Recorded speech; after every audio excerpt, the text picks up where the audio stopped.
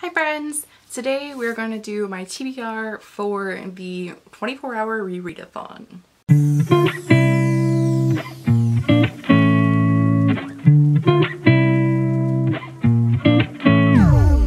The 24-hour rereadathon is a readathon that I'm co-hosting with my friend Kate Kavanaugh, who I will link in the description box down below as well as in the cards if you would like to check out Kate's channel.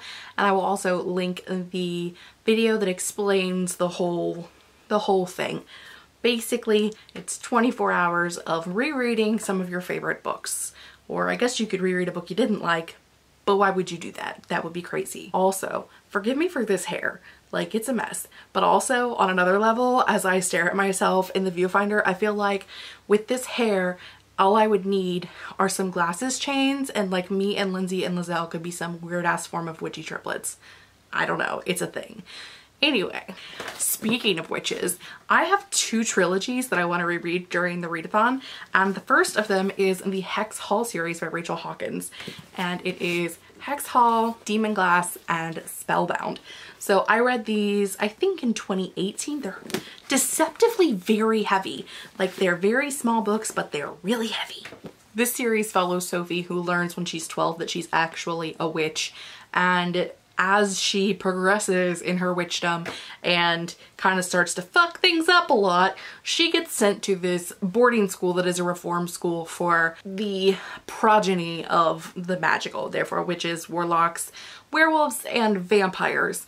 And technically there is only one vampire in the school, and it happens to be Sophie's roommate. She's the first vampire ever let into the school. Well, as Sophie gets there, she makes enemies with the mean girls, and she has a crush on a cute warlock, and suddenly there's maybe a murder afoot, and the main suspect of that murder happens to be Sophie's roommate. And the series follows all of that, encompassing a lot of magic going awry, a whole magical what's the word I'm looking for? Like a cabinet, like the people who are in control. There's like a whole society of magic people that are in control of all of the things. It's got a lot of societal issues, which you know is my thing when I read. So I love this trilogy. There is a fourth book that follows another character that we meet during this series, but I think it was also supposed to be a trilogy and only the first book got published, so I've never picked it up.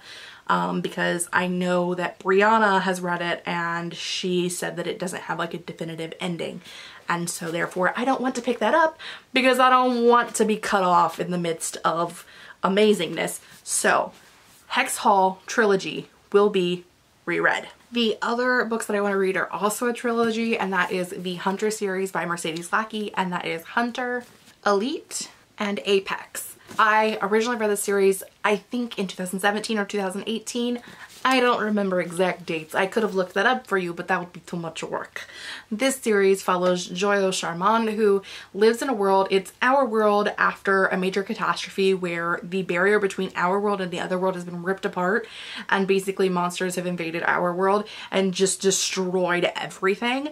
And this takes place several thousands of years later after people have kind of gotten civilizations back together. And there are people called hunters who can control these otherworld beasts. They are sometimes referenced to as dogs, for lack of a better term. A lot of them take a very dog shape when they are sent to our world, and basically the hunters can control those otherworld creatures, and they help defeat monsters in our world to keep the humans safe.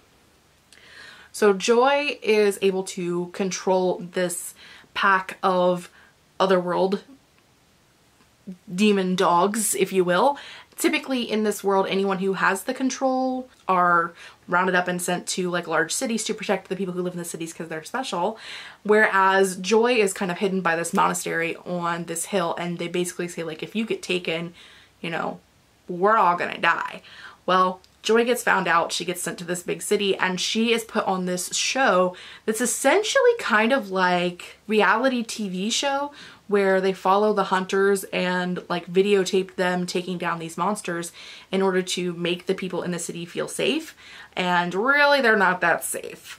And she meets some friends along the way, she meets some enemies along the way. I have one of my all-time favorite characters in the series.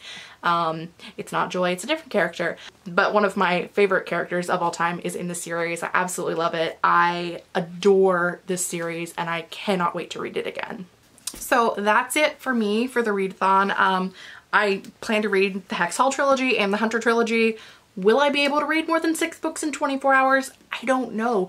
Will I be able to read 6 books in 24 hours? I also don't know.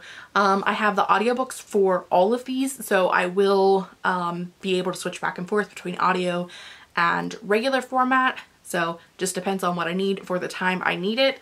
I've got lots of options available to me, and if for some reason I am able to finish all of these, I will probably start rereading.